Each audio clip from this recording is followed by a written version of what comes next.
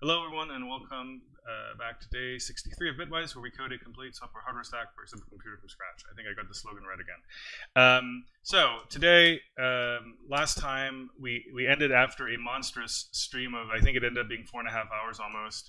I had to run off in a huff for someone showing up to fix the internet. But I finished. I got the bug fix that was sort of lingering at the end of that stream, and I massively refactored and cleaned up that code. So we're going to look at that in a second.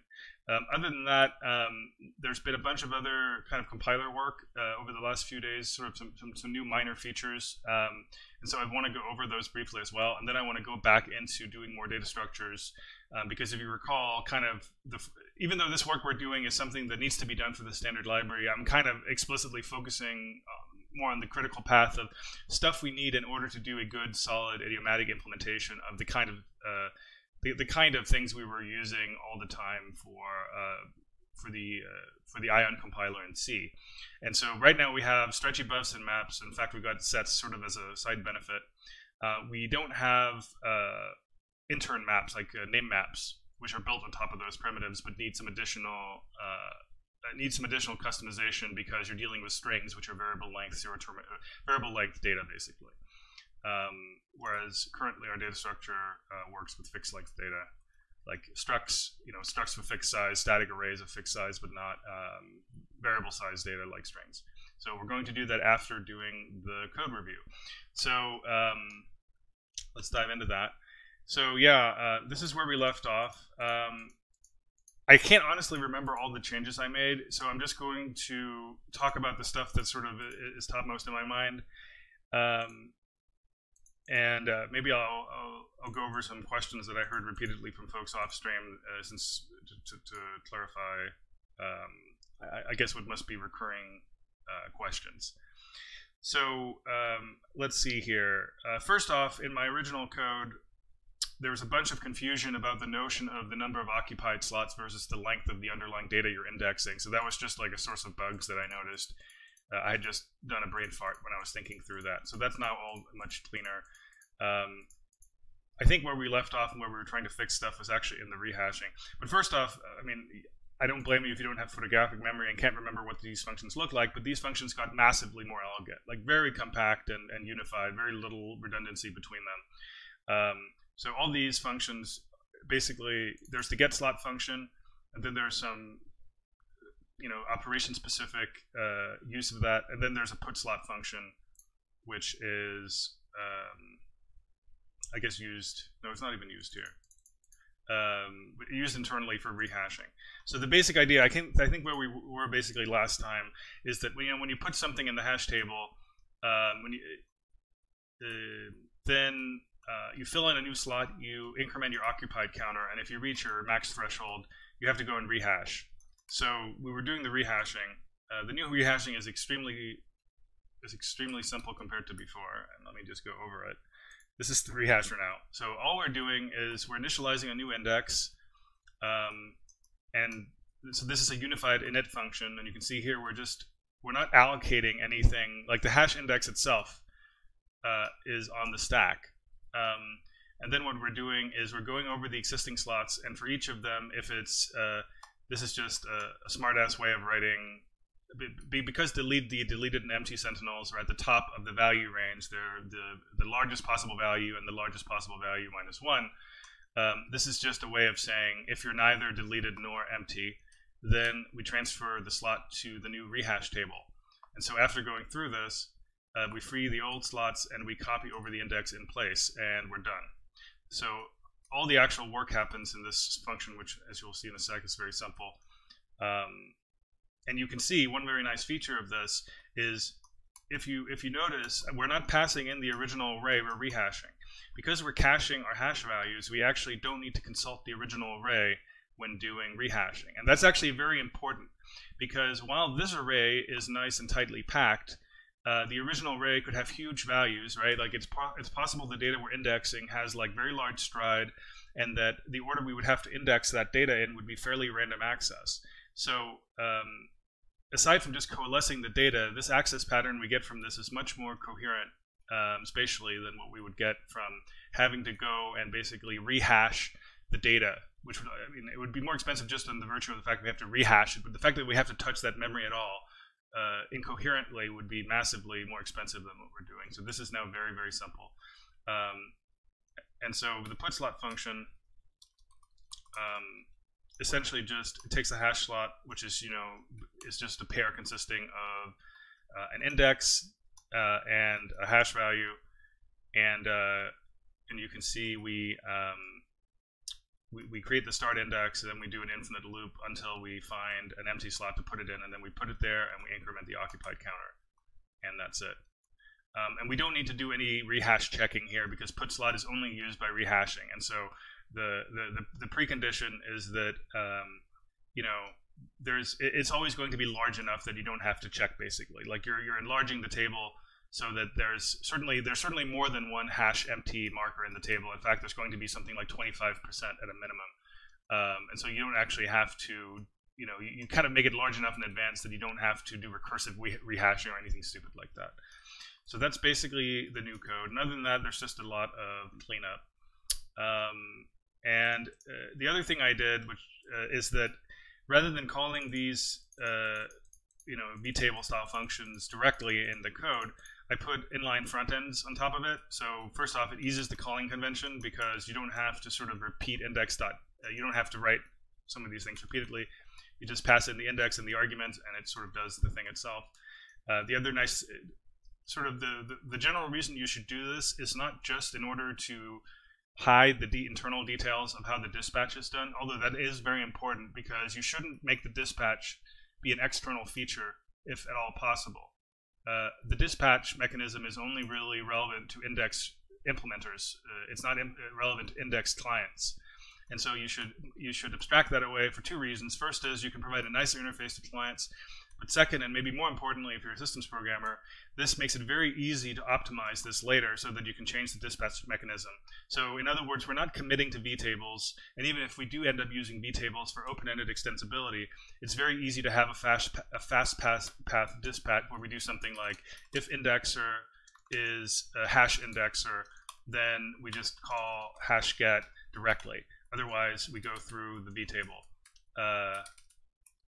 And by doing this, if hash indexer, if this is a static pointer value, this is comparing against a constant, and because this is a known call target, it can do inlining, shallow inlining, deep inlining. It can do all kinds of stuff, basically that you'd be able to do without a vtable.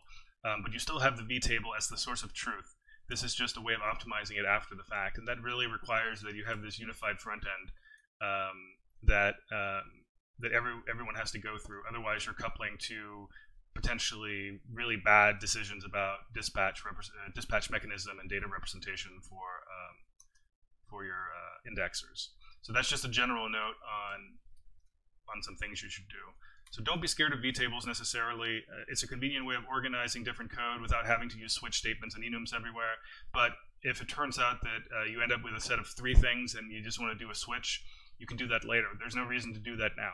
Just wait, right? Like, just make sure, when people talk about premature optimization, the important thing is you have to prematurely see into the future and have an idea about where coupling will occur that will make optimization impossible, and then prevent that. But you don't have to commit to leaf level premature optimization, basically. But this requires some experience in seeing what commitments are final versus just kind of temporary and transient, can be changed later with no cost. All right, so enough about that. But I saw people ask about dispatch and vtables, and I think some people who associate it with all the ills of OO don't realize that end of the day, this is just a way of organizing dispatch, and you can reorganize it if you don't overly couple to the internals. All right. Let me just flip through this and see what else pops out, and then I'll cover some other changes. There's mostly minor changes to report elsewhere, but I do want to report them. All right. So yeah, if you recall, let's go and look at the test code. Boom, boom, boom, boom. That should still all work. So I guess you haven't seen the new code working. since we were still. But yeah, so all this stuff works now with the hash table. Right now, the way you ask for hashing is to actually set the hash index explicitly. This is just because I'm testing. Clearly, what's going to happen long term is that you always start out with a default indexer, which is just linear search.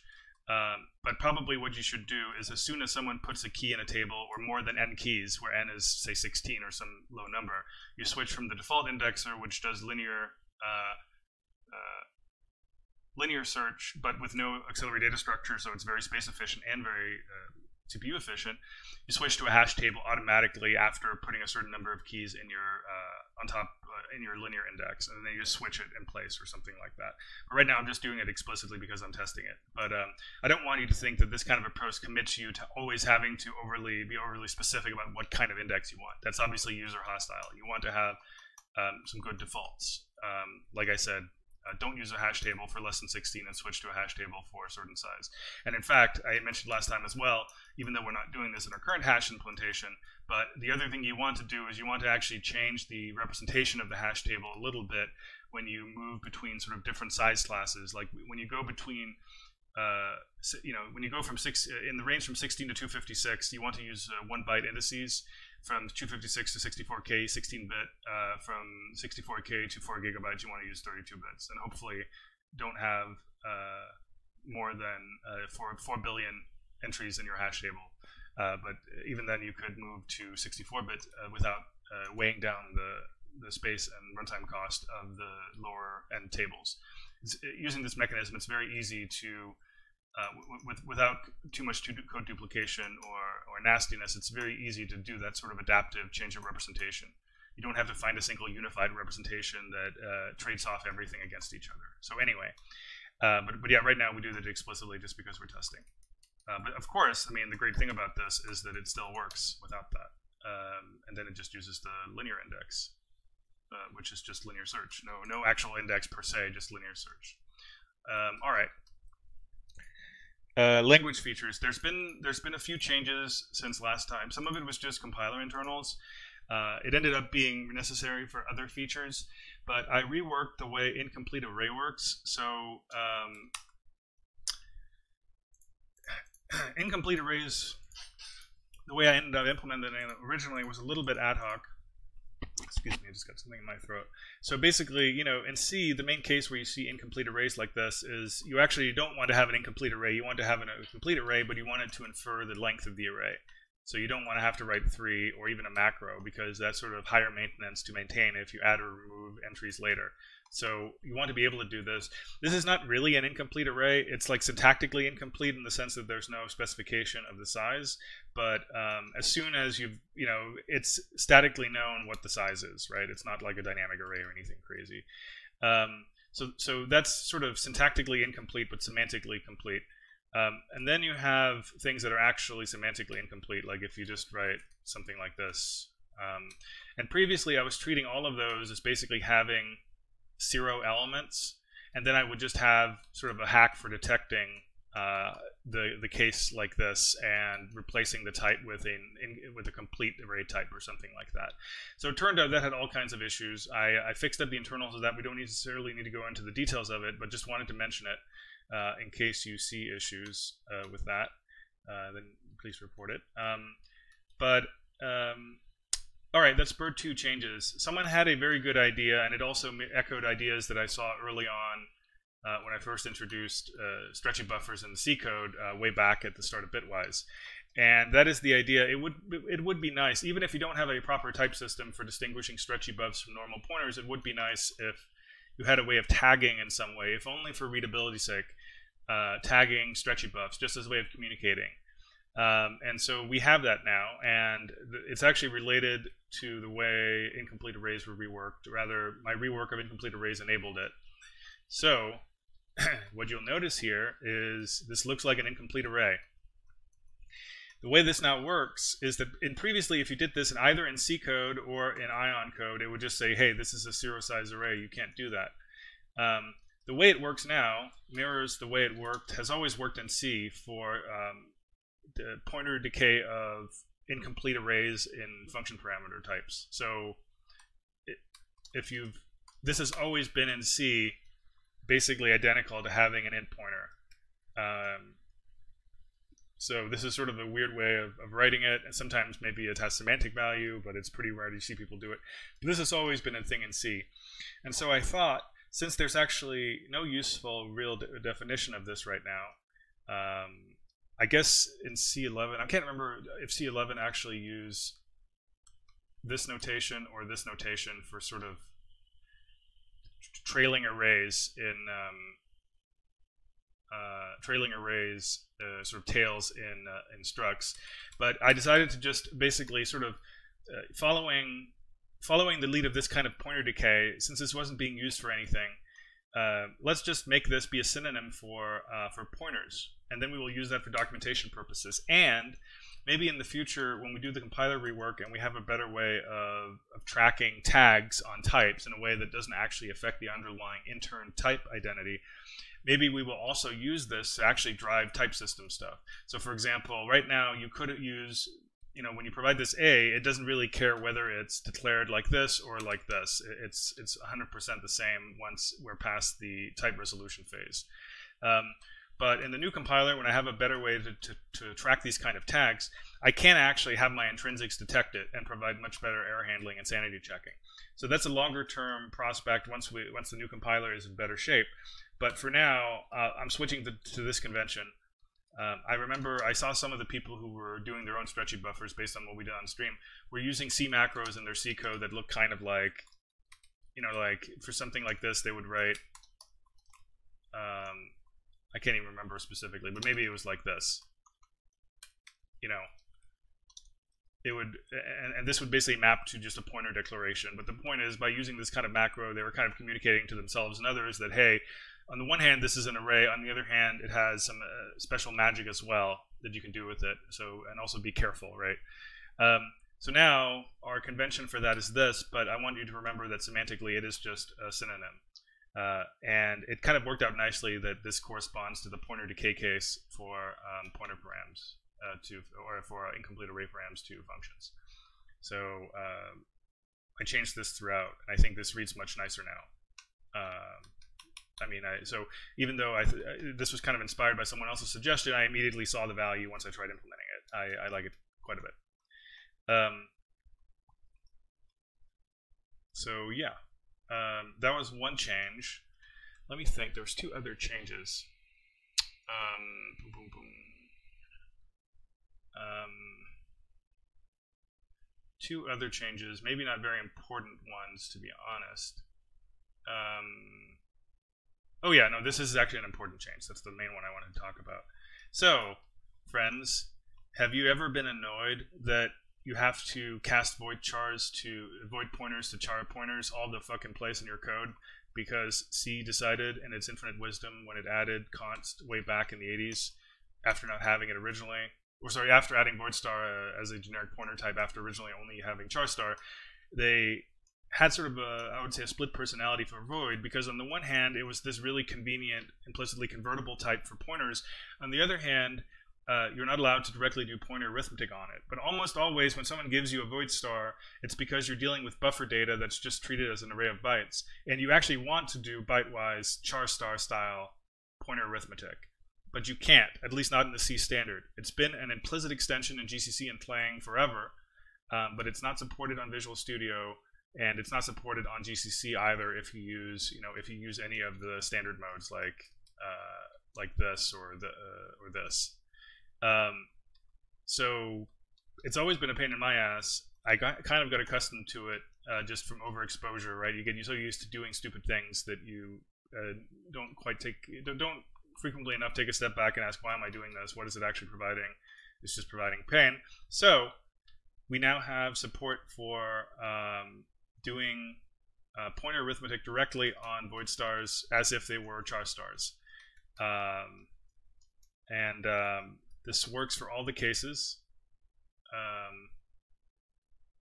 including, I should have a test case for this, including somewhat weird stuff like this. Okay, this may actually break because I just was working on this specific case. This one is a little bit weird.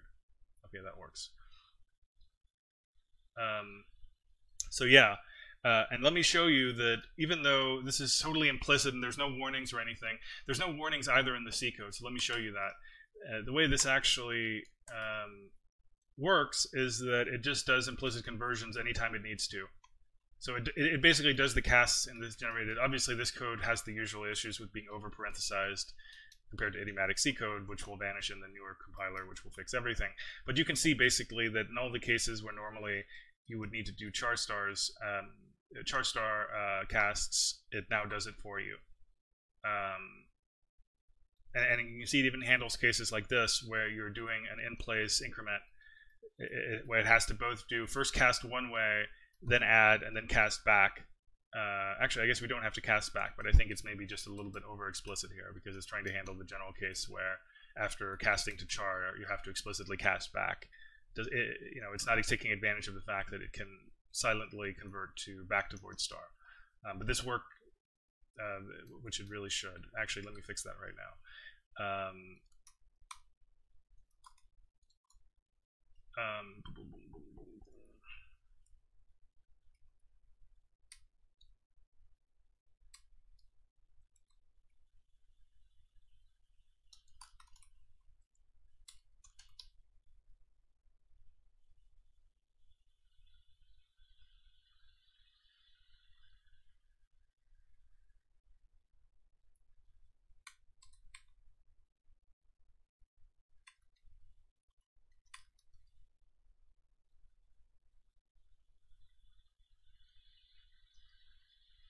Right.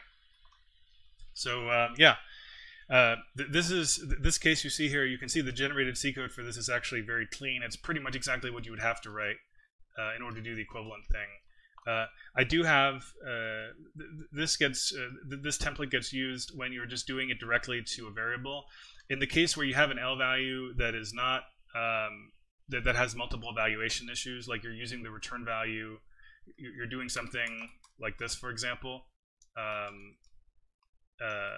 Then it ends up having to use an uglier template. Maybe I can, well, I'm not going to show that. But anyway, it has an uglier template where it has to use a temp variable and stuff like that in order to avoid multiple evaluation and illegal aliasing. Sean Barrett helped me shake out some of the potential aliasing issues that I had in my original version of this. But fortunately, even though this code is ugly, it basically never gets generated for real-world code, but this is just to be totally complete. The case you get 99% of the time, of course, is that you're incrementing a variable, not some general L value expression. So anyway, we have that now, and I wanted to, just to give you a sense of how much this helps the code, I wanted to show you a diff on some of the code that we actually wrote on stream together to see how much neater it got and cleaner, and you can actually see the algebraic structure instead of just a sea of casts. Yeah, so you can see there's a lot of this stuff that just goes away. This is more just annoying, but not that bad. The case that gets really annoying is down here, this one. Where do you see just the diff?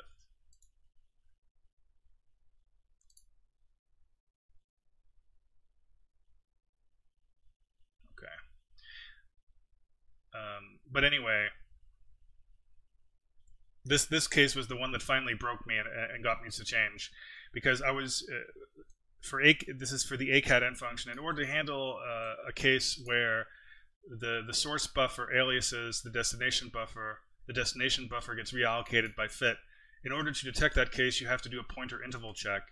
And there is so much pointer arithmetic to do. Now, again, for almost any of these cases, there's a solution that minimizes the number of casts, but it has other issues. Like, for example, if the first thing you do upon entry to a function is convert all your void star pointers to char stars, then you're in the nice world of just char star arithmetic, everything is fine. But you shouldn't have to do that. Like, I actually think that too many local variables is a problem in code, because then it turns into assembly code where you have to mentally trace through the chain of assignments and stuff like that in order to figure out what happens. One of the great benefits of just using expressions directly is that everything is right there in a compact form. You don't have to sort of mentally trace through a chain of assignments. So having to always, assign void stars to char stars right at the entry to a function in order to avoid multiple casts for the same variable constantly is just shouldn't be necessary, and now it isn't. So you can see 1, 2, 3, 4, 5 casts in 2 lines is now 0. So suddenly this code is extremely readable.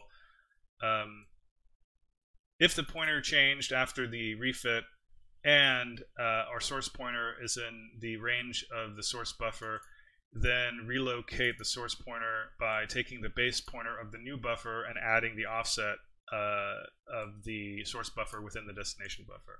So now it couldn't be simpler.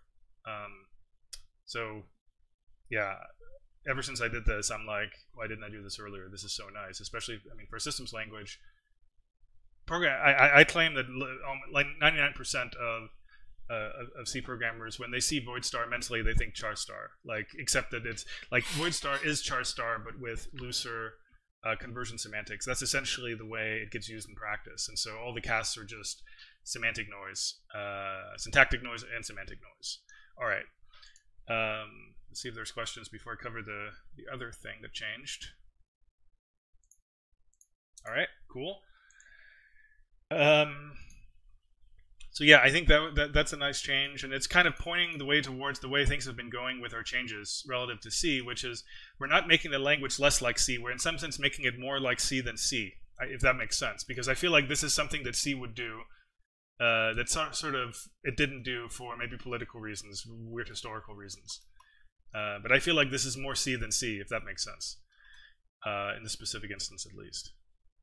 And arguably there's another version of that coming up in my next example, which I'm going to go through now. And this one is much more experimental. So unlike the pointer arithmetic thing, I don't want to present it as a fait accompli where it's already done and this is the writ from God or whatever. This is just what I'm experimenting with. I want feedback on it. It's possible I'll totally roll it back, but for now this is what I'm doing.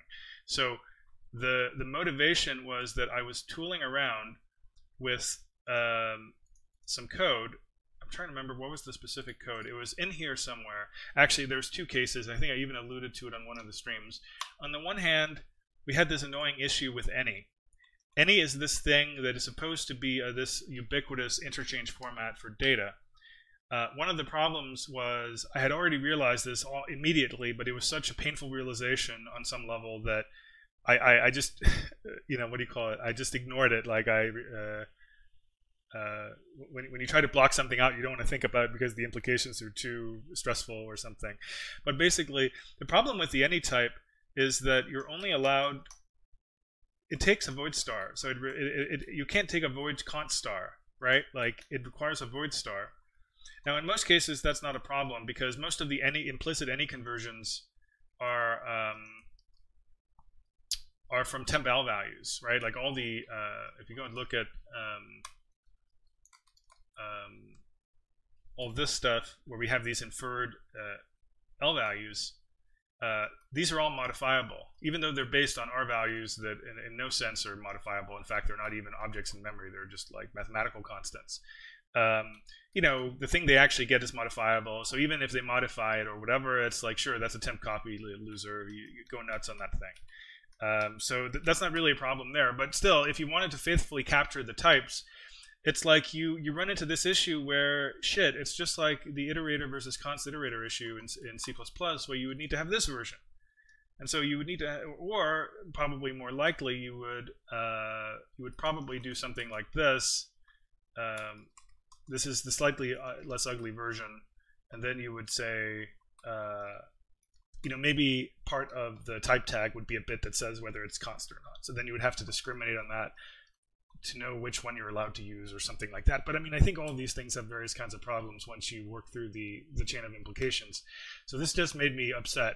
That was one case. Then I was looking at some other code, which I can't remember if I ever showed on stream, but when I was working out, let me just turn on my fan. It's getting really warm in here. I'll just turn it away from me a little bit.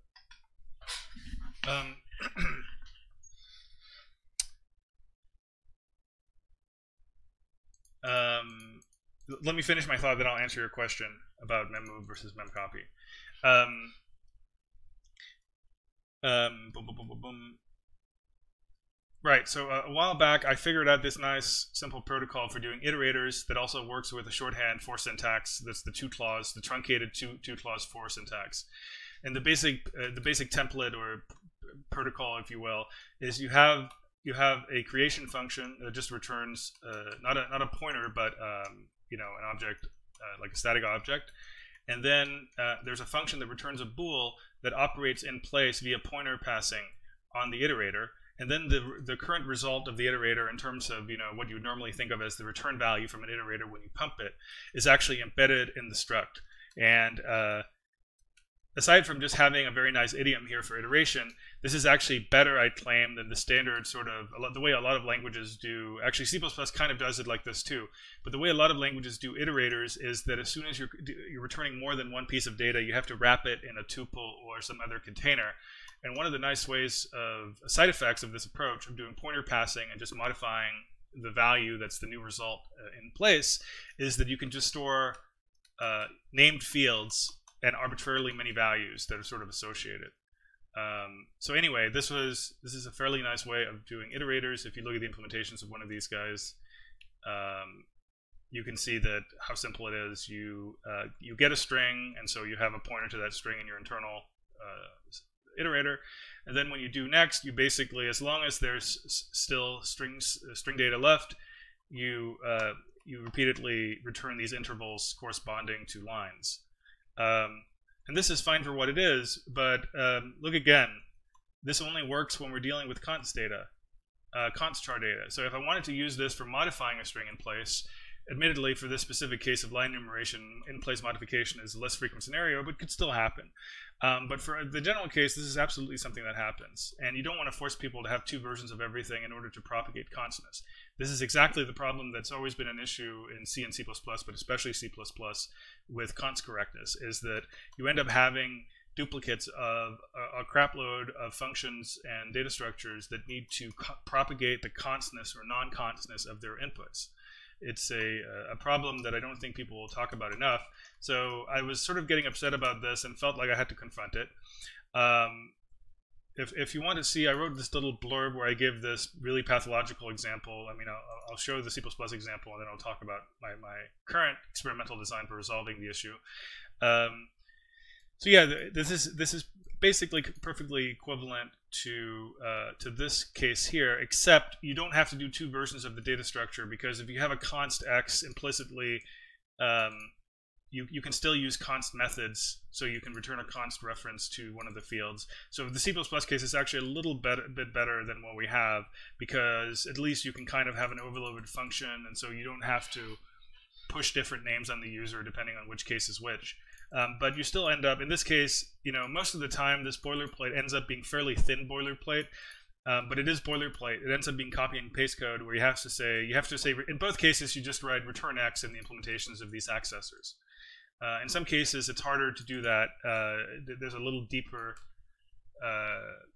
you have to go in order to handle both the constant and the non-const case. But in general it's a problem. So even in C++, where you can, a const x will let you dispatch on two different kinds of methods and so on, or two different kinds of overloaded functions in general if it's a non-member function. At least in this case, you only have to implement two variants of every accessor method that returns pointers or references to their members. But the general case does require you to implement two data structures as well, and the classic example is iterator and const iterator, and it perfectly corresponds to this case here. If I'm iterating over a const container, then I want to return const pointers to the elements. If I'm iterating over a non-const container, then I want to return non-const pointers to the elements, because I want people to be able to use my iterator and then modify the mutable container in place, right? This is an imperative language. You want to be able to do that. And so, yeah, so this is the sort of thing that happens. Here's a case that's really a crazy version of this. Because even though there's three fields here, all of them really, the constants of all these three fields depends on the constants of a single ultimate input, which is this one. Like if you want to think about it in terms of propagation of constness, this const, if this was like a polymorphic tag, this would be propagated down to all of these members basically. So all of these would be either const or non-const depending on whether this thing was const or non-const. But here's the general case. This is a more extreme version of this, where you have pointers to 5 structs, and you want to return an iterator-like thing. This would be like a simultaneous iterator over 5 different containers, and you want to preserve the constness for this iterator, this simultaneous iterator, so that for any combination of const and non-const for the 5 containers you're iterating over, you want to preserve that constness in the iterator so that you can mutate the non-const elements through it. That's a really, like, if you have a simultaneous iterator, this could actually occur, although maybe not with 5, maybe with 2, which is what I've seen in practice. But the crazy thing about this case, if you want to implement all the versions of the struct for const and non-const of each of these 5 fields, and similarly for the function, you end up needing 2 to the 5, right? Because you need all the combinations. There's 2 choices for each const and non-const field and input, and so that's 32. And this goes to 2 to the n in the general case, where you have n things that can independently vary their constness. So this is pretty insane. Even the n equals 1 case, which is basically the const iterator versus iterator case, even that is insane. And one of the things that always annoyed me when I was more of a serious C++ person is how much stupid const versus non-const boilerplate I'd had to write in order to write a library that was user-friendly in the sense that the user could use it with either const or non-const values. So anyway, that's my rant about C and C++ style const. In practice, it's much worse in C++ mostly because of idioms. As this example shows, the same problem can occur in C. It's just the fact that the idioms of C++ programming tend to generate a lot more of this issue than C programming. But anyway, I was thinking about this and getting kind of upset, and then I realized, well, I didn't realize, I thought, you know what, I don't actually think, I mean, I'm one of those people who have, for 20 plus years, have done const correct programming pretty much religiously. Religiously in the sense that I rarely deviated from it, but not in the sense that I really believed very deeply in it if I examined my beliefs. So for example, I think that the main value of this is just documentation about which things you're supposed to modify and which things you're not supposed to modify. I don't really believe, quite frankly, that it helps me deal with memory bugs or stuff like that, where I'm writing to memory I shouldn't be writing to. And so given that all this downside, which I think is fairly substantial, it shouldn't exist at all, I basically thought, okay, what about if we can just basically get rid of const, in a sense? And so that's what I did in the current implementation. I'll show you how it works in the code in a second. But basically, yeah, I'll briefly summarize what I wrote here. Basically, what I do now is that the const keyword still exists. I mean, for example, you can see it's here. It's here in the code we wrote last time. So you can see it's used here to signify which things we write to and which things we read from. And again, I think that's actually valuable. Like, this is a nice way of documenting parameters and stuff, and global variables and all kinds of stuff. So that's still there. The keyword is still there. But basically, anytime a type is resolved, anytime a type specifier, in other words, the syntactic designation of a type, is resolved to an internal type, a semantic type, the thing that actually gets checked, const is now a no-op, in the sense that it doesn't exist, basically, at any lower level of the type system. And so you can freely, I guess I can show you, you can freely, really shouldn't do this because it's probably going to crash somewhere else, but actually let me show you with just a fresh example.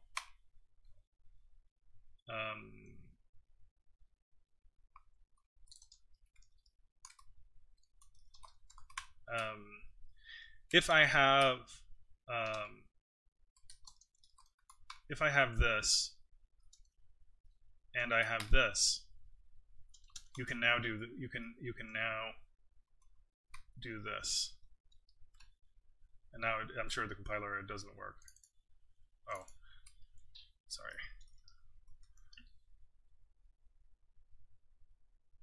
Okay, this is not actually getting test const implicit. Okay, so now this kind of thing just works. So if you look at the generated code,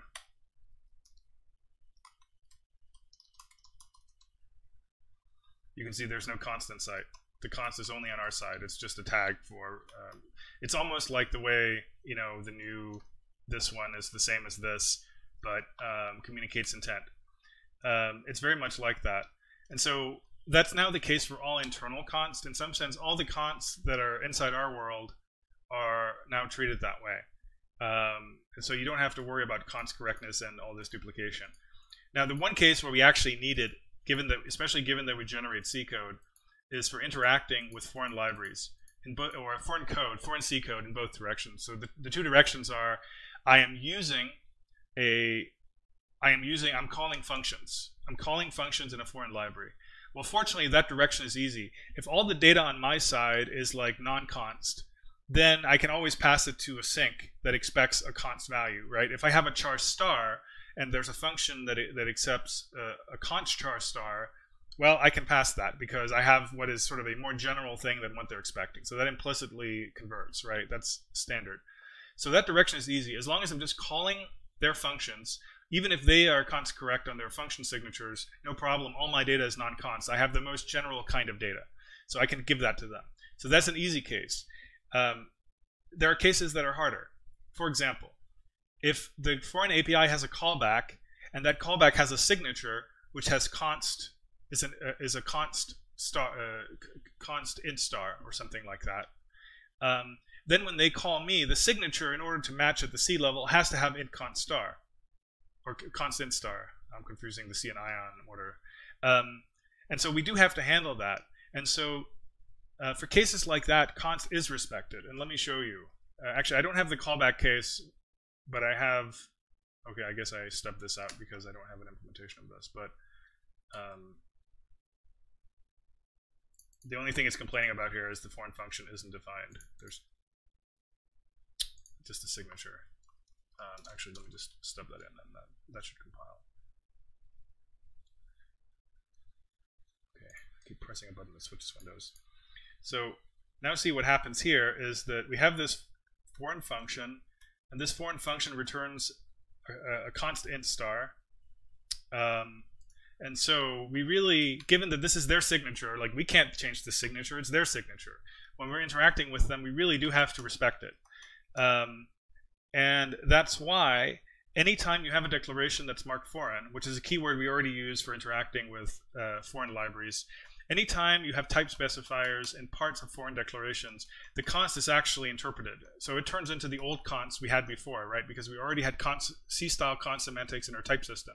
So this doesn't require additional work. Essentially, all that happens is that now the only case that will actually generate this is things like this. And also, if you do explicit casts to a const, it will respect the const keyword in those designations too.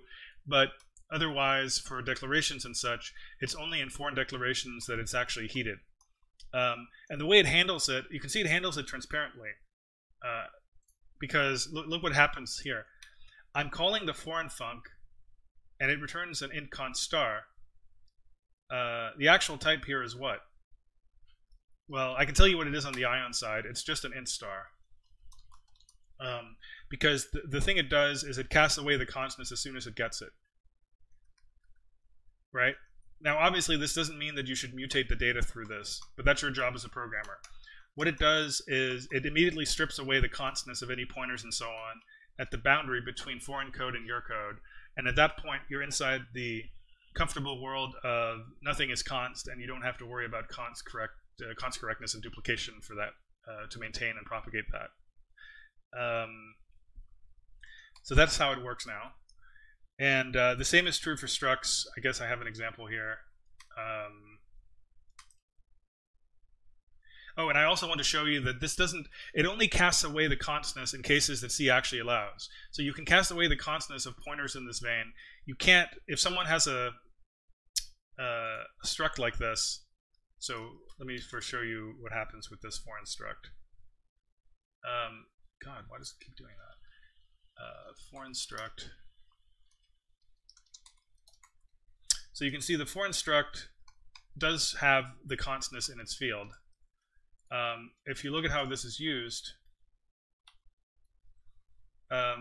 it doesn't, you know, so in this case it's assigning to the non-const field, but if I do this, Ion is actually, even the Ion compiler, not the C compiler, Ion is going to say, hey, you're trying to modify a non-modifiable type. You can't do that. So it's not that it's somehow playing fast and loose with const in the sense that it's just pretending it doesn't exist. It has the full semantics, but they're only there for foreign things where you have to. It's kind of like, you're in their country. You can't impose your norms on them. You have to work within their norms and their expectations. And so if they say what things are const and non-const when it comes from them, and you have basically two choices. You can cast it away, but then you still have to observe the underlying non-mutability of the data, perhaps. Or in the case of things that can't be const cast, like these fields, it won't let you do it. Now, if you're a very nasty boy, here's what you could do. Of course, you always have this option. You can do an explicit cast. And you've always been able to do that in C. So you still have that option. But what I want to emphasize is that the implicit const casting that happens at the boundary only happens for pointers. And maybe a few other cases that I can't remember. But the point is, it's not that that there's some sort of brain-dead const stripping that just kind of like goes over and whacks out every const on the boundary. It's very considered in terms of what C actually allows you to do as just a transparent thing. So in cases like this, it won't implicitly do the equivalent of this. That would be, I think, would go totally against the expectations of anyone. So you still have to explicitly cast if this is what you run into. But in terms of pointers and such, like this foreign func, it gets cast away on the boundary. Everything is now in your world on your terms. You can do whatever you want without worrying about const correctness there. The other direction is pretty similar. If you're exposing an API to them, like for example, suppose you have a function which takes a name. So you have your Ion library. You want to give it to a C programmer. If you give a library to a C programmer and you're not a psychopath, you definitely want to have function signatures that have const char stars for names and stuff like that, and buffers more generally. Any read-only buffer needs to be const void star, const char star. Otherwise, you're just sort of like a solipsist who pretends the world doesn't exist. This is basically an example of what's that principle? Be generous in what you accept. I can't remember what you call that engineering principle, but it's this idea that you want to make it easy for them, and so you want to provide them a way for them you don't want to force them to do const casts, right? If there has to be const casting to connect the two worlds, it should happen on your side, not on their side, because they're oblivious to your insane ideology about constness. So that's basically what you want to have.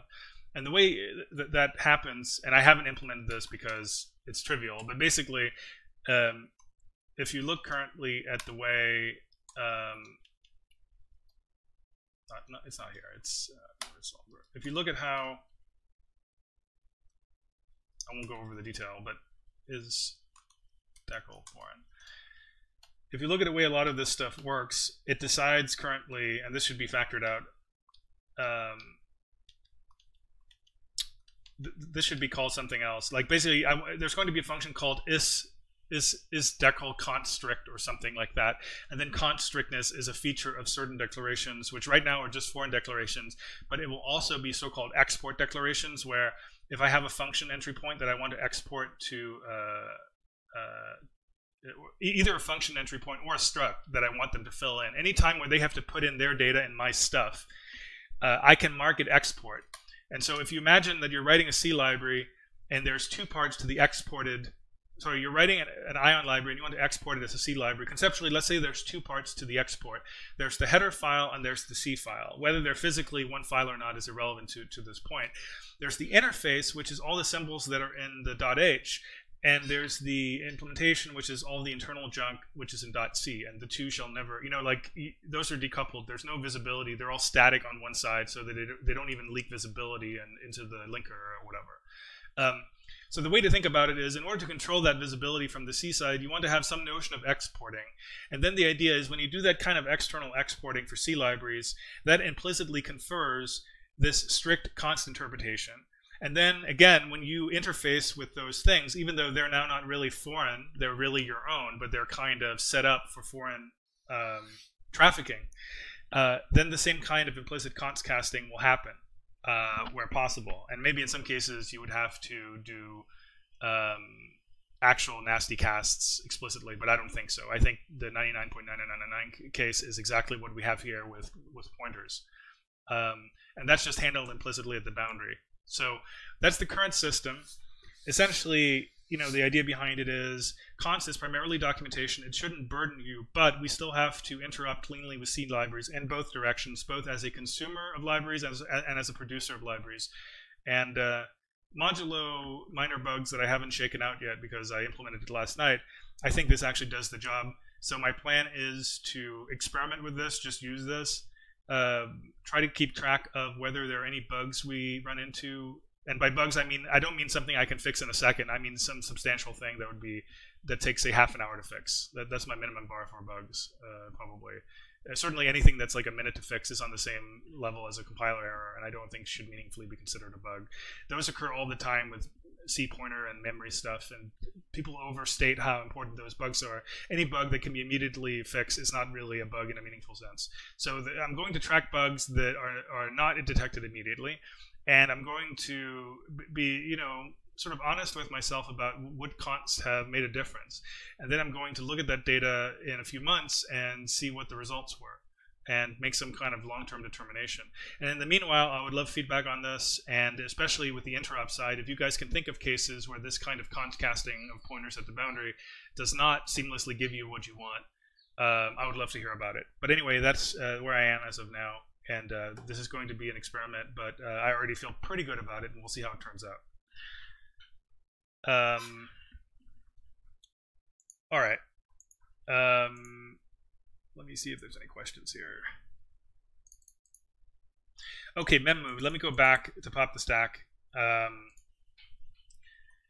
about memmove. Someone was asking about memmove. I guess there's a general point to be made here. So memmove, the difference between memmove and memcopy has to do with the direction the copy has to take place.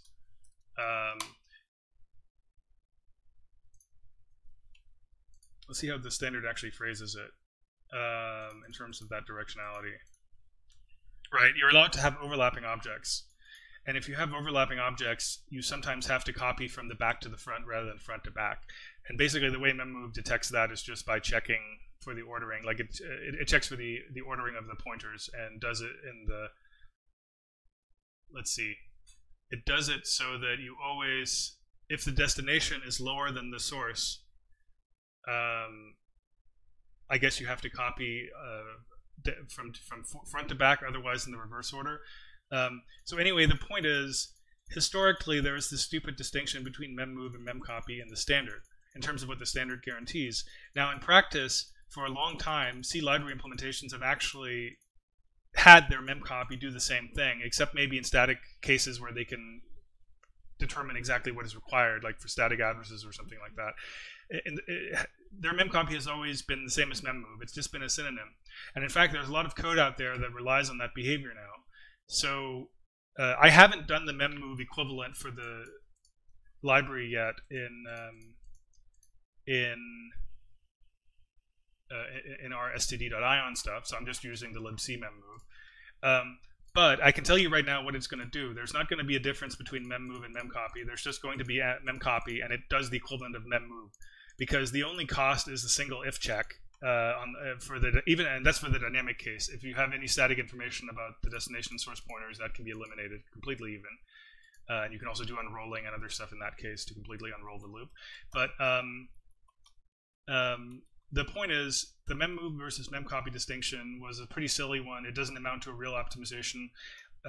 Most C libraries already treat memmove as memcopy. Oh, sorry, the other way around, memcopy as memmove. There's code that depends on it. So this was pretty much a design mistake, I would say, in the library to try to make a fine distinction about this. And especially now that standard libraries started offering memmove semantics for memcopy, it's basically, even if you had a strong opinion about this previously, we're past the point of no return. Given that that's the case, I recently started just using memmove for everything, and I started doing it in this code for the preparation of writing our buffer manipulation functions, which will just defer to memmove, basically. So our version of memcopy will always defer to memmove. There is no two functions. You just use one function. It does that single if check at the top implicitly when needed, in order to determine what the traversal order should be for the copy, and that's the end of it. So I've had so many stupid bugs over the years because I think MSVC does not make a distinction between memcopy and memmove, and I had many bugs over the years. I mean, they're usually pretty easy to find, but they can actually be a little bit subtle compared to some other bugs relating to memory. And it's just silly because it's not something that you should have to think about too hard. Just have one function that does the right thing, right, and done. All right, so that's kind of the answer about memmove.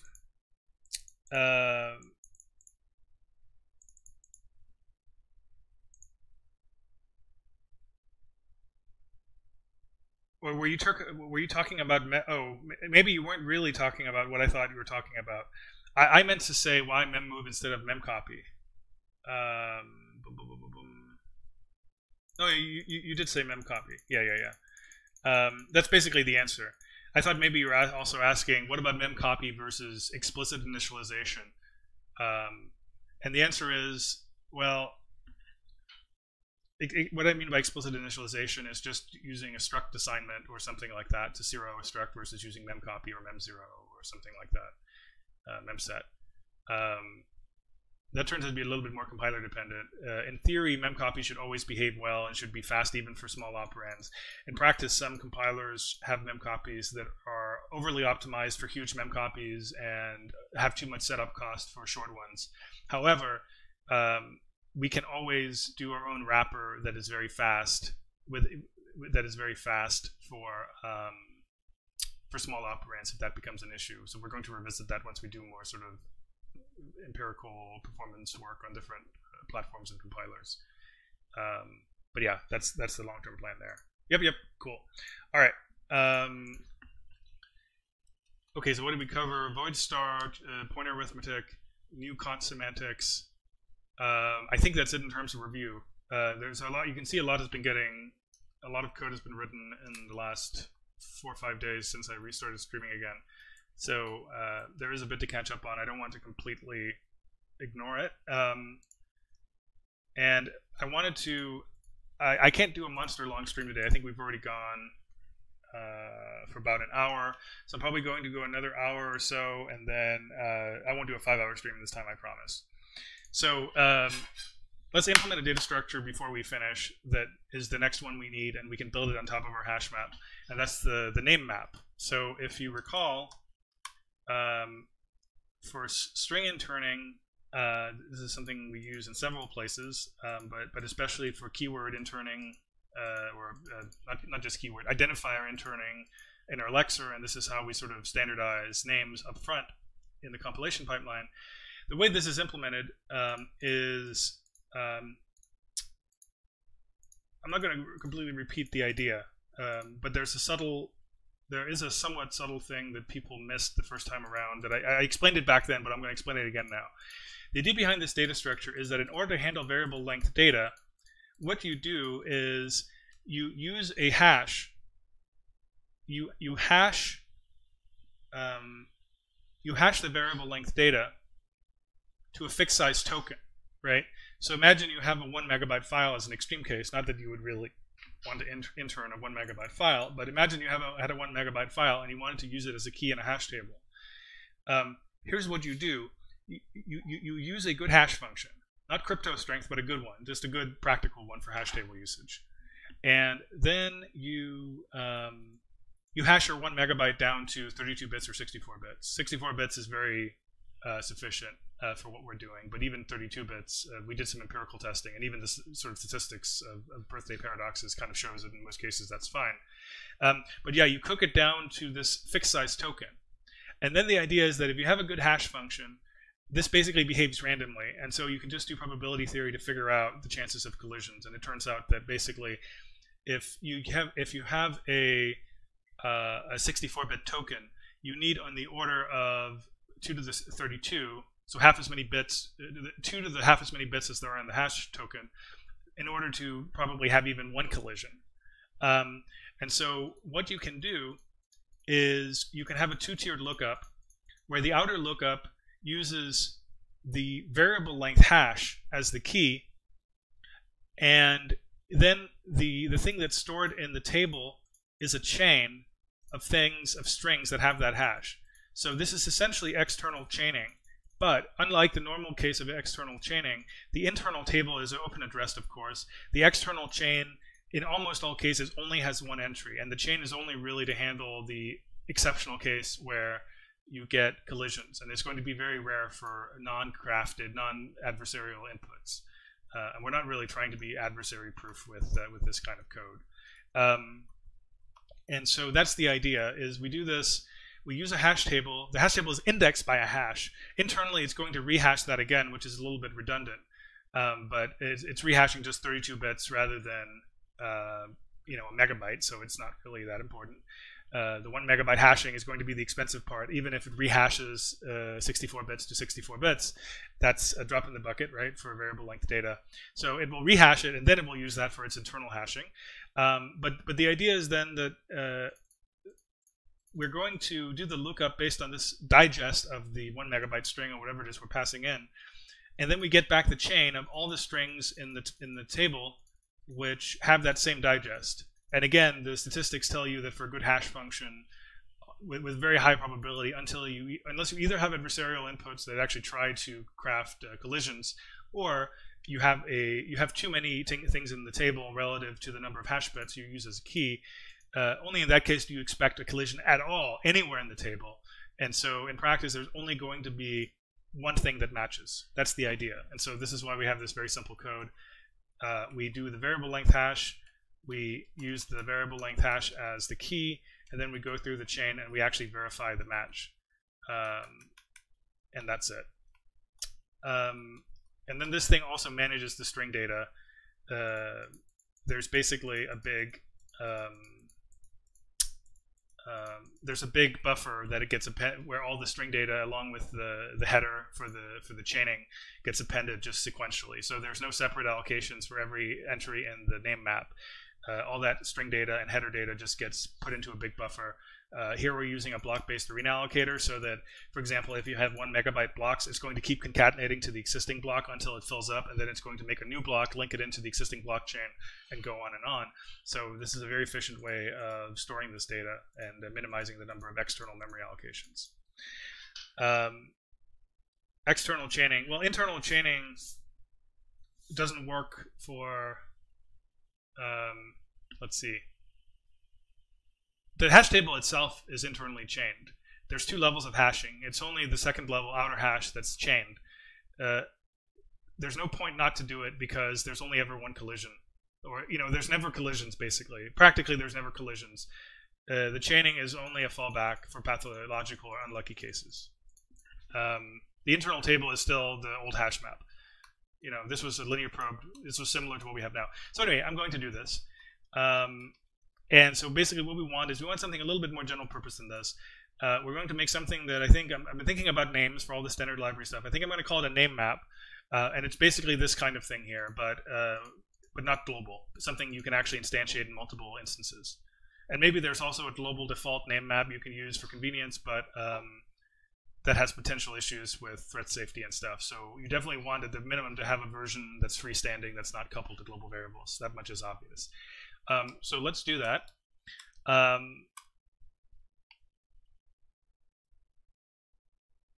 In the first version, I'm not going to do the arena allocator because I have a new allocation framework in mind for doing allocators in the standard library, which allows pluggable allocators for everything.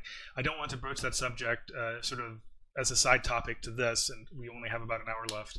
So I'm just going to do separate allocations rather than this big buffer, but rest assured that we will do something very, very similar with a pluggable allocator scheme as soon as we cover allocators, which will probably be next stream.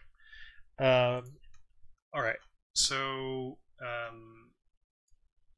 let me just put it at the top of the file. So we want to have a structure called a name map, and what is it going to be? It's going to be a hash map, and so it's going to be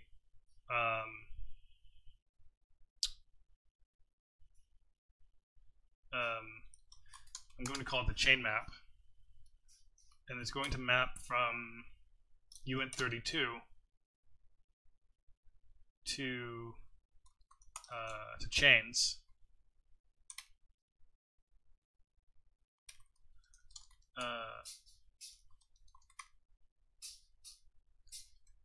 maybe I'll call it a link map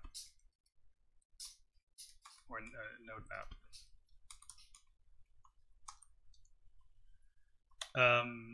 And so a node, again, we will change this later, but for now, let's just separately allocate the data rather than kind of putting it consecutively. A node is going to be, well, there's going to be the chain, there's going to be the length, and let's just make it 32 bits. And then there's going to be the string data.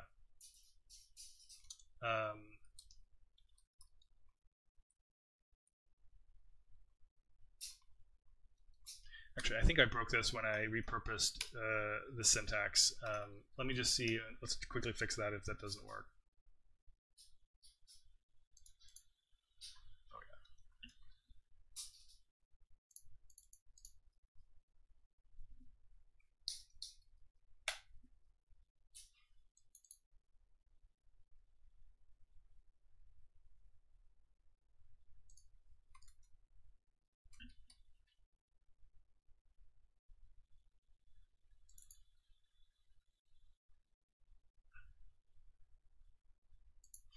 Oh, okay, there's some dependency tracking for tuples that's not being done correctly right now. I don't want to deal with that, so I'm going to quickly put in some dummy code to reference that.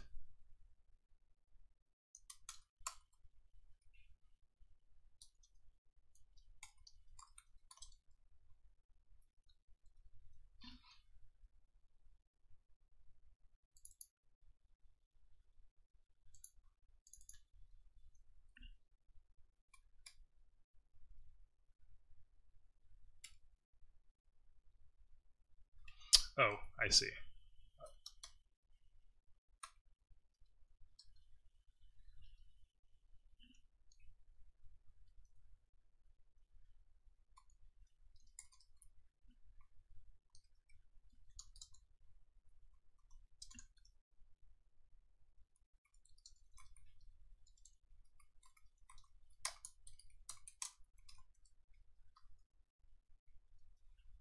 Some of the tuple stuff, I didn't talk about it much, but some of it is a little bit undercooked, but so I'm kind of fixing stuff as I go here. Type def struct. Does this use a temp buffer? It probably does, right?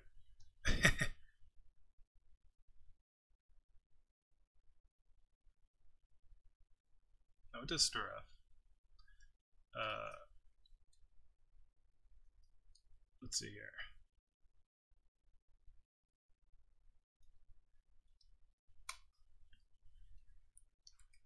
Okay, that looks reasonable, right?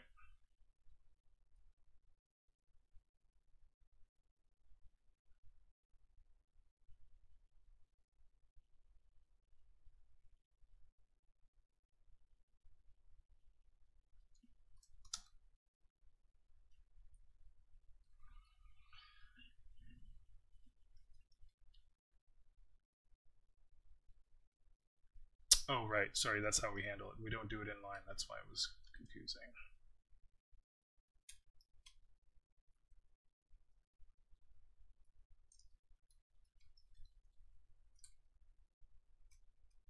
One second.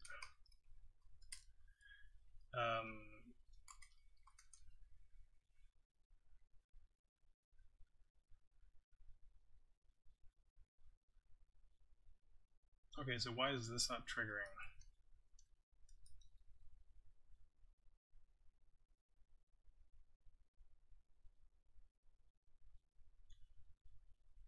Yeah, I guess that's what it was. Okay, I mean, that looks correct, right?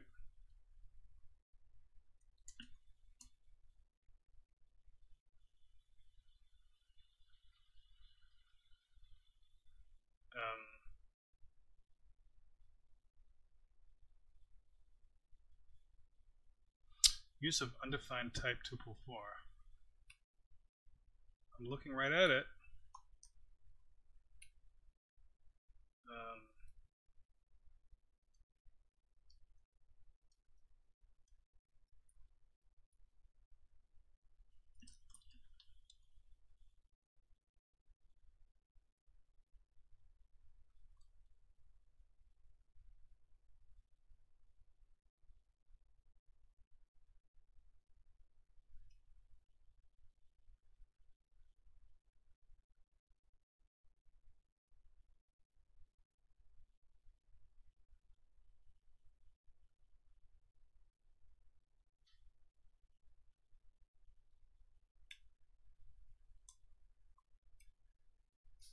it's defined before.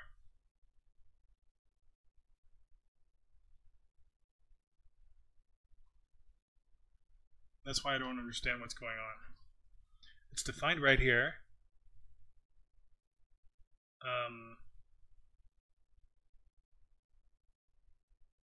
There are other cases in the type info, like this one.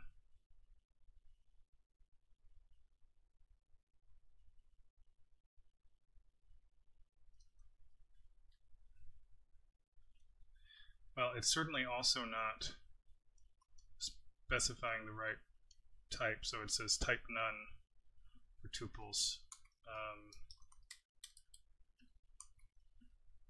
Gen type info. Let me just quickly.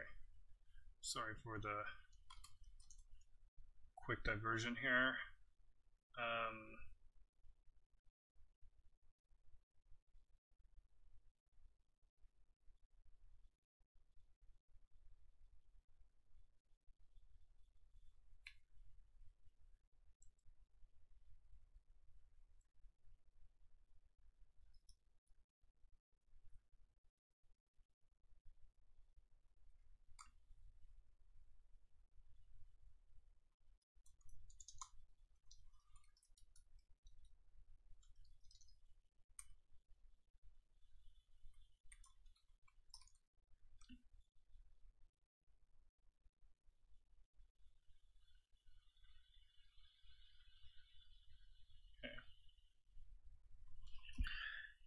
Can anyone guess what the heck this is?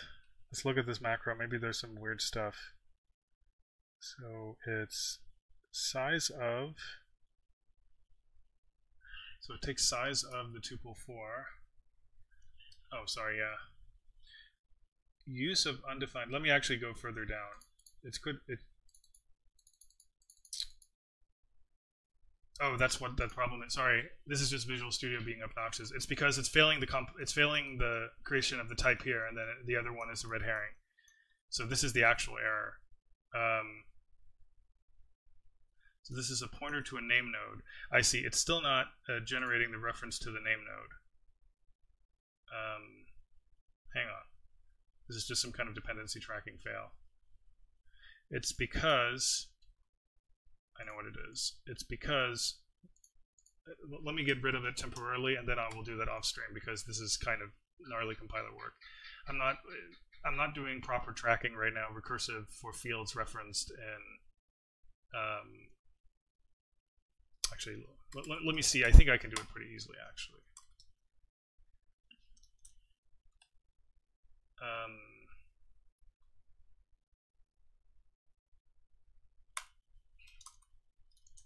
It's probably not the way to do this, but I'm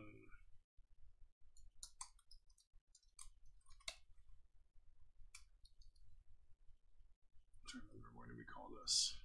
I think we call it probably somewhere else.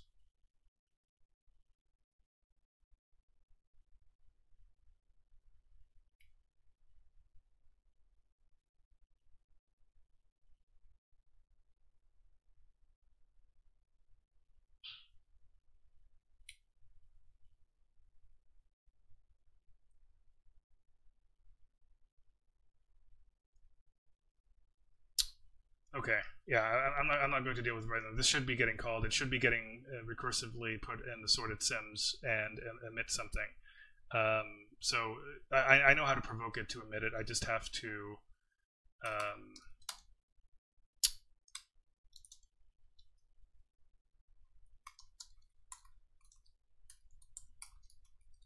should be able to do something like that for now.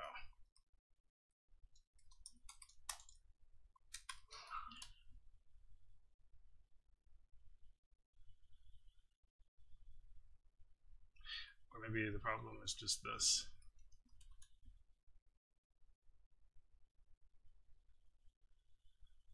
It's probably not have left that.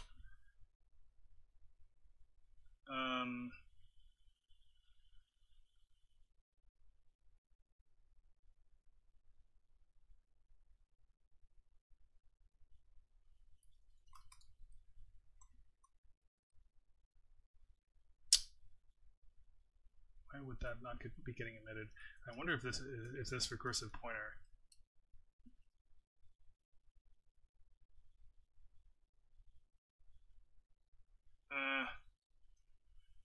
Okay. Let me just put in. It's clearly some kind of resolver thing, or this is what it appears to be.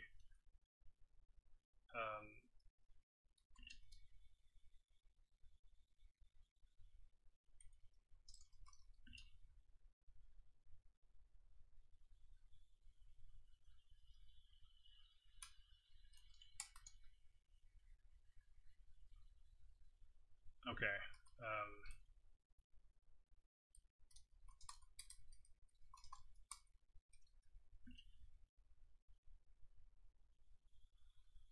Not the kind of bug I want to work on stream, given our time crunch. So let's try to do the workaround. First, let me just verify that these different things actually work. Okay, so I don't think that was the issue.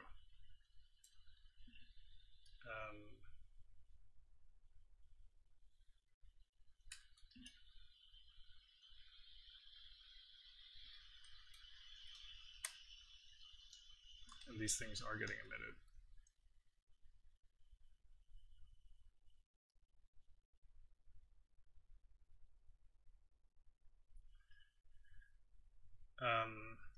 All right. So first, actually, let's try a few things first. Let's try instantiating. Let's try making this not a field, but just a local.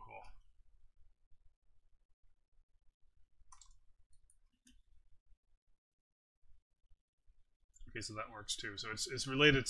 Well, let's try reintroducing it and see if that's even it. It seems related to the fact that it's a field specifically. Okay, no, it's not even that. So it's something even more trivial. Okay, so let's just keep it this way. We need this test code anyway. Then I'll figure out why. I think I know what the I know what the problem is. The problem is I'm always okay. So let me tell you what the problem is. When I hacked in tuples in the generator,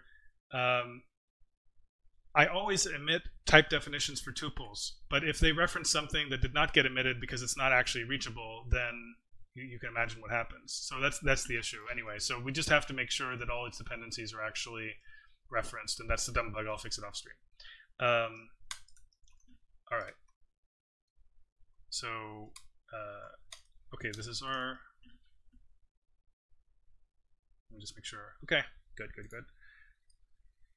Hello. See someone's coming in. All right, let's do the name map. Let's do the name map. So what do we have to do? We basically have to write name get. So you pass in a string.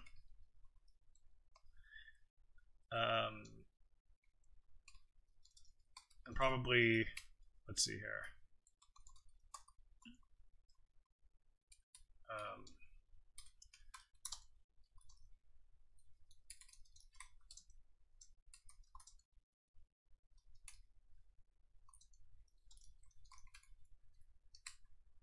So the idea is, this is not necessarily what you want to use, but this is the version when you pass in a slice. So there will be a zero terminated front end as well, but this is going to be the workhorse, just like it was in our other code.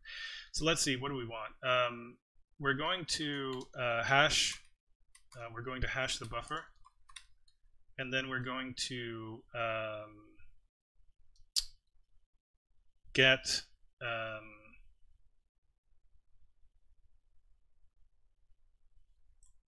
we're going to get the let's call it this notes. We're going to do the lookup based on that, and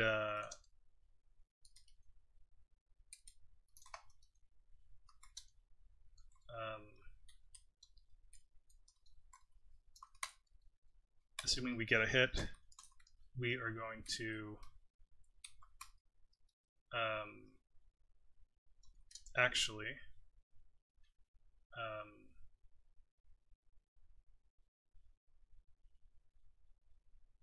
whatchamacallit, going to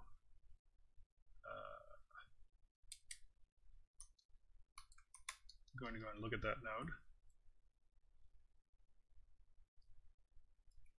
Actually, let's use a pointer to it so we can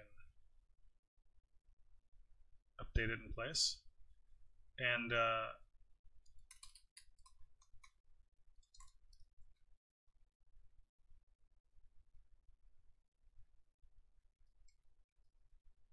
I guess it is a pointer in its own right, so that's not really needed. And then you just do the usual like list stuff.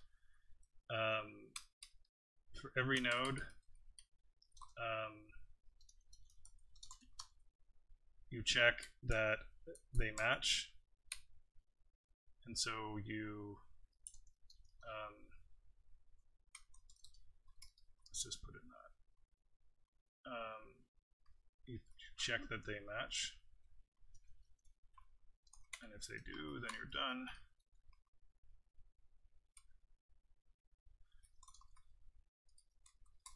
So let's do this.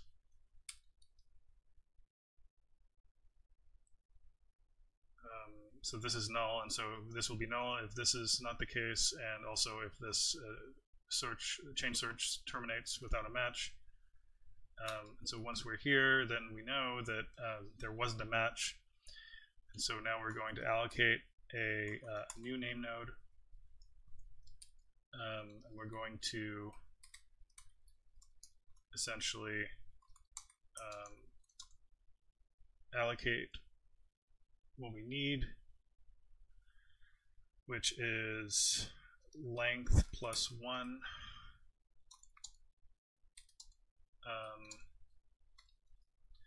and then actually let me think, is that really true?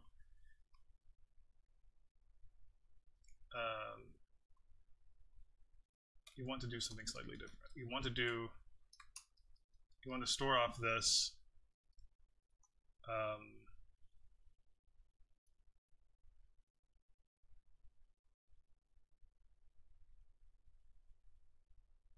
so that you can link in the head of the chain. The most recent thing inserted, and then this should not be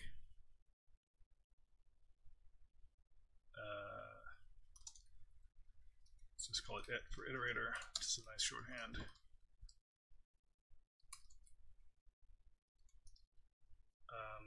Okay, and then once we're at this point, then we're going to say new node is this. The new node points to the previous node, and the length is the new thing, and we have to well, actually I am going to use an memcopy here, but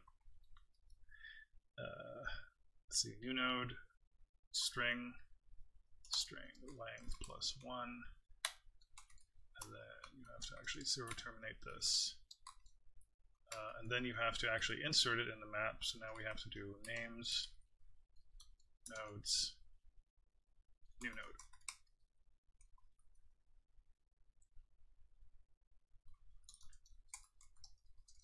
I guess we need I'll just call this buff actually, because it's kind of I kind of want to convey that it's a buffer as opposed to a zero terminated string once we're at this point.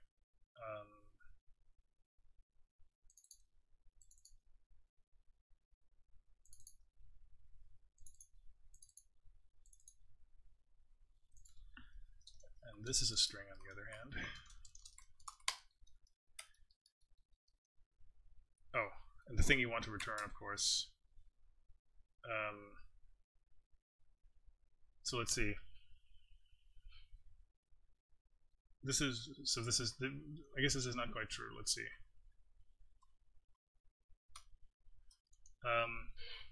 We only want to insert if we don't find a match. So let's see. This is when we found a match. So in that case, we want to return this. Otherwise, we get to this point, and the thing we want to return is this. And so now in this case, let's just be lazy and use strlen. if you can potentially integrate the zero termination search somehow in a single function, but let's just do strlen for now at least. So that's strlen, something like that. This is buffer. All right, so let's test that. By the way, this is much nicer than the old code. Further proof that not only did we meet our old bar for stretchy buffs and hash maps and stuff, but we've, I think, exceeded it by quite a bit. So already quite encouraging. So anyway, let's I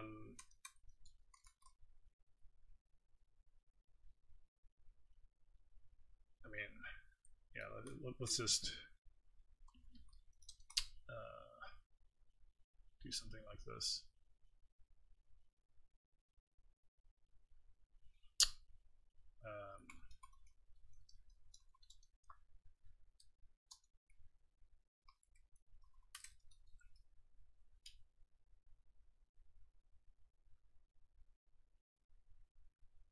Okay, the compiler is crashing. I know how to interpret the signs.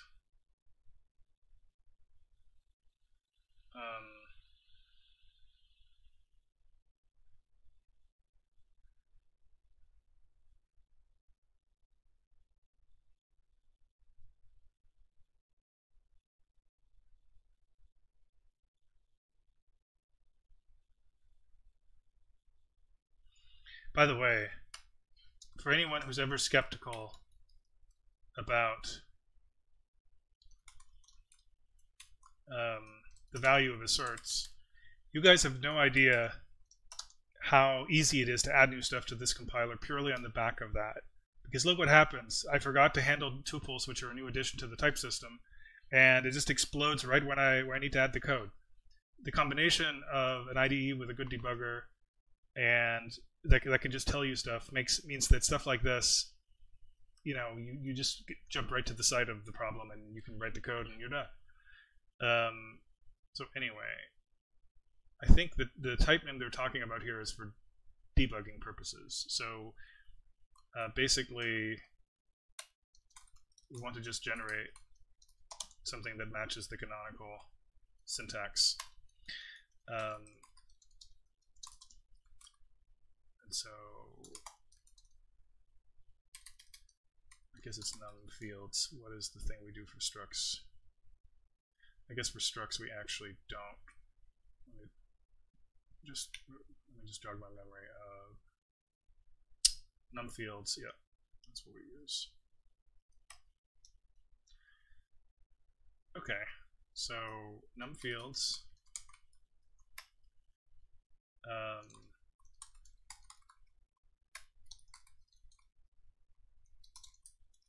So it was basically just trying to give me a type error, but it didn't know how to print the type in type errors, like in error messages. So that's what we're doing now.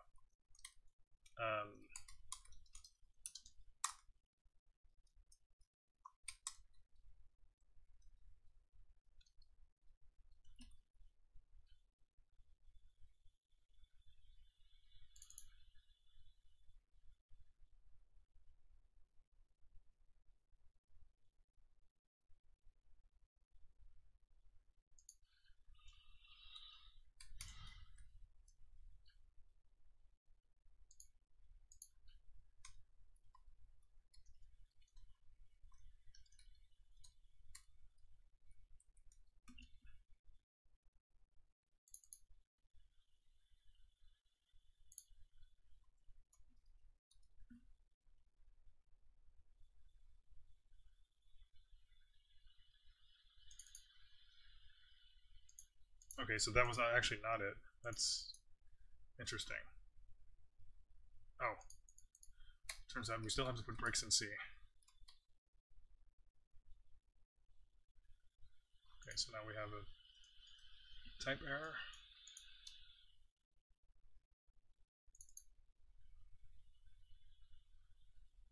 Thank you very much, type system working as intended, because we want the key, the value part.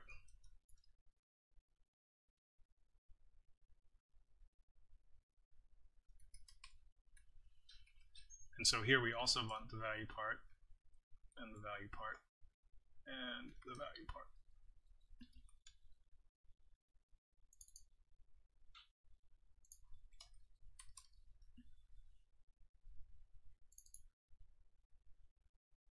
Conditional expression must have scalar type.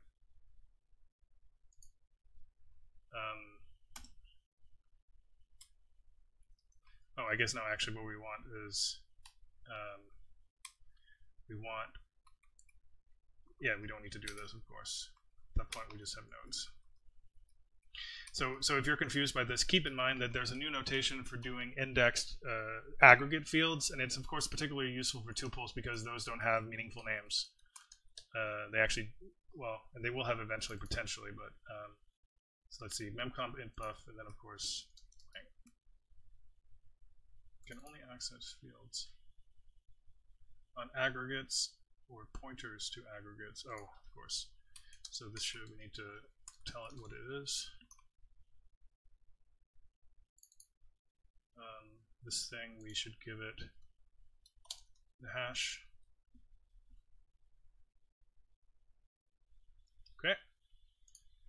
Man, it's almost like the compiler, when the compiler isn't completely brain dead like memSVC, where it tells you about all the wrong errors that are sort of like fifth order consequences of the first order issue, that you can just fix stuff. It's almost like you have to go out of your way to make a bad compiler.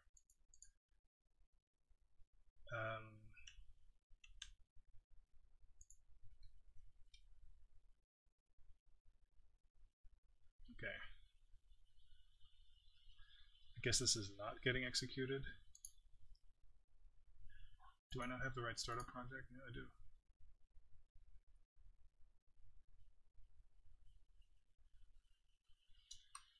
That's very odd. Did I turn off? I did.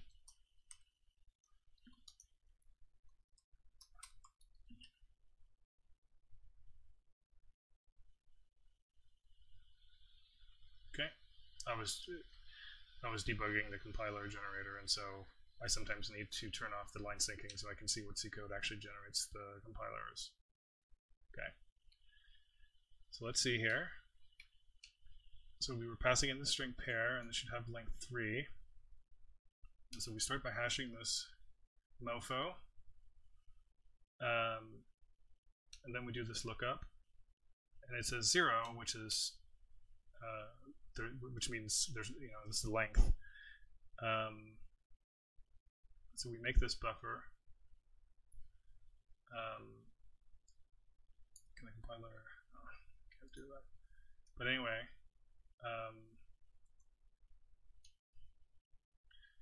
we link in the old node, which is null. Put in the length. Copy over the buffer. So now let's check the buffer. Indeed. And then we insert it under its hash value and return that. So now we should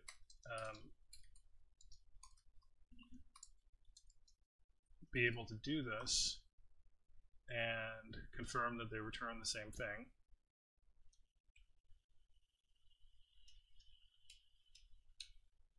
So you can see now there was a hit in the hash table.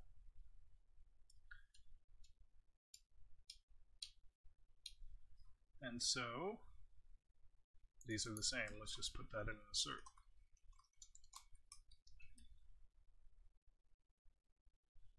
Yep.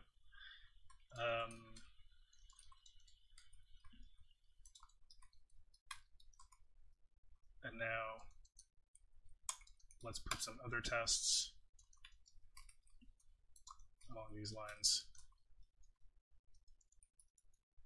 and make sure they pass too. Okay, I think that's basically it. How are we doing on time? 1 minute and 45, 1 hour and 45.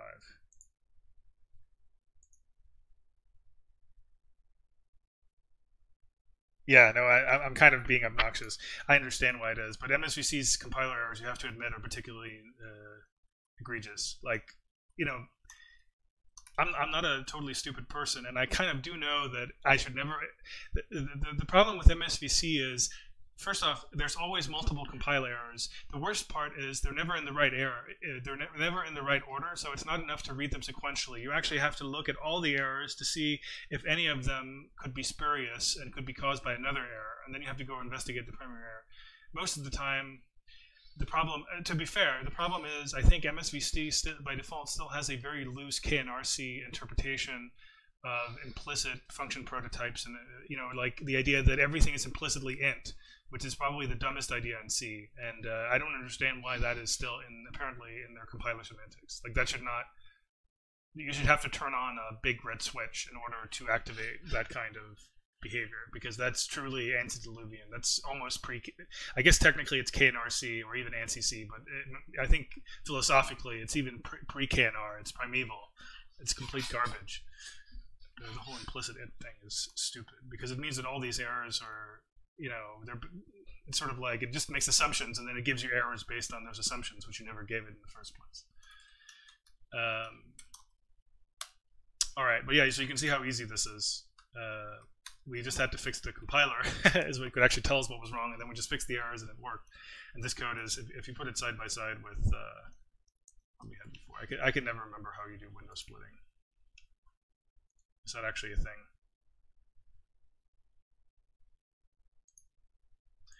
I almost never use this, but maybe I should. Let's go and compare it to our code. It's going to be comparable, but it's a little bit nicer. I mean, we're not doing the arena alloc, but that's just a different function. Let's see if there's any actual differences. No, I somehow wrote the exact same code, I think. Oh, it does stir comp. Why do I do stir comp? I must just not have been thinking. That should clearly be memcomp. And in fact, you can see that this is not really, what this really is not really a name map. It's a variable length buffer map, right? It doesn't care about the fact that it's a string thing. It's only the front end here that actually assumes it's dealing with string data. The rest of it is just byte buffer data. So maybe I should find out another name for this, or factor out this into something else. So the way to think about this is a way of putting a map for variable length data on top of a map for fixed length, much shorter data, using external chaining to resolve the extremely rare ambiguities where two variable length buffers happen to have the same 32-bit hash. Which again, with 32-bit hashes and a good hash function, you need on the order of 64K before you even start getting before you even start getting, say, 1 or 2 expected collisions. And even that, it just means that you have to do 2 probes rather than 1, which is not much. This would be a problem once you approach, maybe hundreds of thousands, millions of nodes. Then you start seeing a few more collisions, but it goes up linearly until you start hitting 4 billion, basically. At which point, anyway, something like that. And you can make the 64-bit if you want it to be less space efficient. That's probably, it's not a bad idea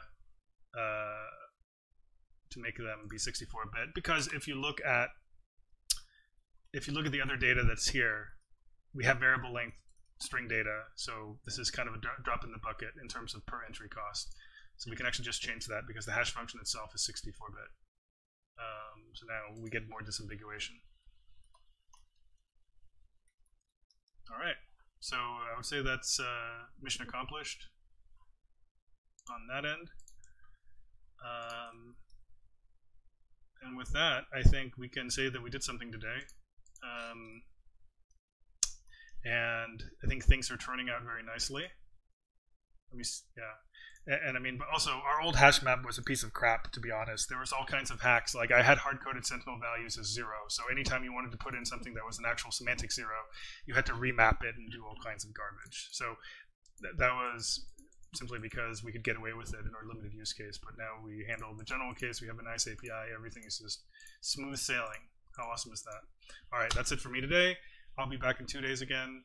I think I said last stream that I would try to push the compiler. I will actually focus on taking a chill pill and stop making compiler changes and solidify it a little bit and then check it in. So people can play around with it. I know people have been asking. I have by the way, because I've been so out of programming for the last 4 or 5 months, however it's been since I was streaming. I haven't done a single. I just realized this morning I haven't done a single commit since I started hacking on it 5 days ago. So there's probably going to be like a single 8,000 line commit or something. So I apologize for that. That's I'm a terrible person, I know, but I'm going to try to get that, review that diff today and then check it in so people can play with this stuff. All right, that's it for me. If there's any questions, I will answer it, and otherwise, I will be back in 2 days, and that's it. I will. Fuck, did I forget to record? No, I didn't record. I always am paranoid. I forgot to record. So anyway, that's it for me. I will be back next week, and everyone have a good time. Until then.